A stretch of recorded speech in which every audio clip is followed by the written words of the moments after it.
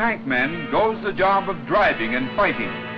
To the Royal Canadian Electrical and Mechanical Engineers falls the task of recovering and repairing for future battles. When a tank becomes a casualty, the tank recovery section is notified. They dispatch an officer to plan its evacuation. A tank transporter is brought to the scene.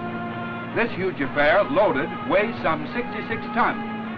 The armored vehicle is then hauled away on the transporter. It is taken back to the workshops for a complete overhaul.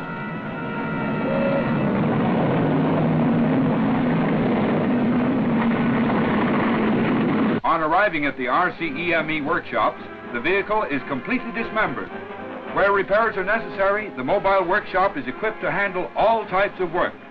The engine is given a thorough going over by fitters. The cylinders are rebored. Screw cutting lathes are available for modifying or making any part needed for replacement.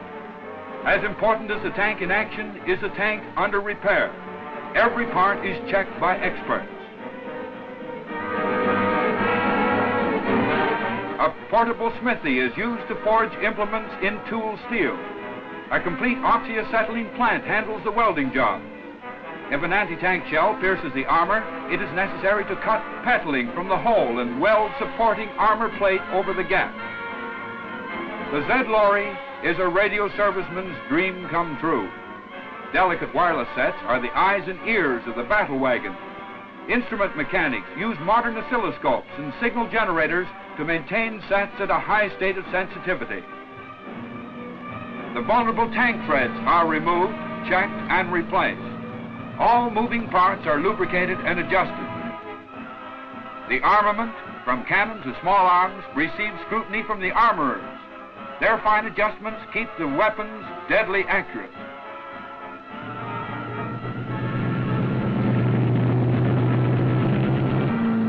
The lives of cormorants depend on the efficiency of every mechanical part.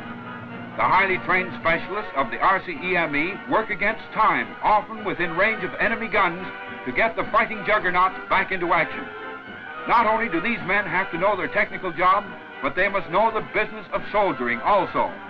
They are as handy at using a Sten gun as they are at repairing it.